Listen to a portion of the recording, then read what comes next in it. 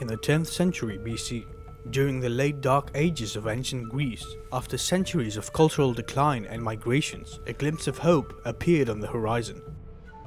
A city called Lefkandi in the island of Euboea began trading with the Near East. It was the first Greek city to do so after 250 years of isolation. This was the beginning of the Greek cultural revival. The Greeks encountered new and interesting cultural aspects of the Near Eastern civilizations, as well as new technologies and products.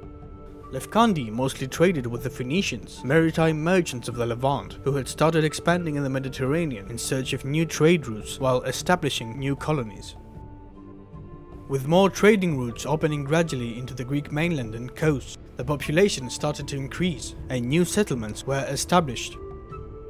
As the increasing wealth enhanced their power, the local chief or chiefs of the secluded communities grew stronger. Soon villages grew into towns, and towns grew into cities, which in turn led to the formation of the first city-states. They were quite different from each other, especially in the beginning. These city-states were created by the merging of villages or towns. Some of them already had the size of a city, like Athens. Each city-state valued its autonomy and celebrated its own festivals. There were two different systems of government in the first city-states, monarchy and oligarchy, with the latter being more popular. It is important to note that despite the formation of the city-states in some regions, most of the Greeks still held on to the tribal ruling system. All the city-states had two things in common. They formed their own institutional systems and they were all organized around an urban center. While a region would have many towns and villages, this would simultaneously form a part of the city-state. The citizens of all settlements, big and small, would participate in the meetings that took place in the capital. Trade relations with the Phoenicians influenced the Greeks, who began building ships like the Phoenician ones, which were good for trade and transport throughout the Mediterranean. This new type of ship would help them travel through the Aegean swiftly, and soon they would once more establish a large trading network in the eastern Mediterranean. But the ship structure was not the most important Phoenician influence. The Greeks also studied the Phoenician writing system, which was similar to the other writing systems of the Levant. It was not comprised of ideograms, but rather a phonetic writing system with letters that represented sounds. But the problem with the Phoenician system was that it had letters only for consonants, so the Greeks used the Phoenician letters that were not pronounced in the Greek language and converted them to vowels. For the first time, they created a writing system that represented speech in an explicit manner. This new form of writing was very different from the Mycenaean Linear B system, as it had much fewer letters, it conveyed speech accurately, and so it was much easier to learn.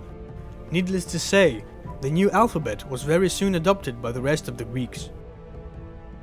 After it spread, the alphabet took form in three different versions: the Eastern alphabet, the Southern alphabet, and the Western alphabet, though there was little difference between them. It should be noted that the Western version was introduced in the Italian peninsula and would later evolve into the Latin alphabet, but this is a story for another time. At first, the Greeks were writing from the right to the left like the Phoenicians did, but later they would adopt a form of bidirectional writing, which was called boustrophodon, changing orientation after every sentence. This form was gradually abandoned, and by the 6th century BC, all the Greeks were writing from left to right. The ancient Greeks had as many differences as much as they had similarities. Firstly, the separate tribes had different dialects, religious festivals, and calendars. Furthermore, the city-states had their own religious festivals and their own rulers or ruling families. As for the common characteristics, it should be noted that they all spoke Greek, albeit in different dialects. They also worshipped the same gods.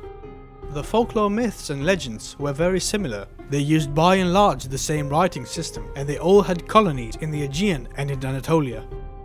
The religion aspect was very important, as there were sites and locations that were recognized as sacred by all the Greeks. The most prominent and famous was the oracle at Delphi.